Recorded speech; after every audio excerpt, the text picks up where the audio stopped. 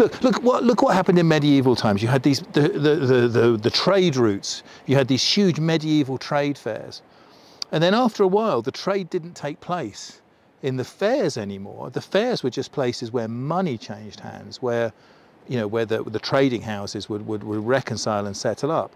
And obviously the game they were playing was to try to minimize the transport of physical gold and silver around. So they were trying to net everything out. So the finance followed the trade routes. And of course, as the trade routes then shifted towards the sea, and you had the Dutch Golden Age and so on, then innovation in finance followed it in the same direction, you see.